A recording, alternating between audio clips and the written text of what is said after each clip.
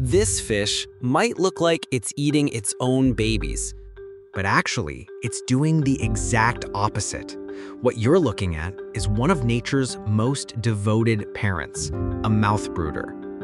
While most animals lay their eggs and leave them behind, some fish go to jaw-dropping lengths to protect their offspring, literally. Mouthbrooding is when a fish incubates its eggs or even hatched babies right inside its mouth. And no, they don't swallow them. These parents hold the young gently, sometimes for weeks, without eating a thing to avoid accidentally swallowing their young. In the wild, danger is everywhere, especially for small defenseless eggs and hatchlings. So for some fish, the safest place to raise their young is in their mouth. This strategy gives the babies a huge survival advantage. There are a lot of mouthbrooders, but some of the most famous include African cichlids, cardinal fish, and some catfish.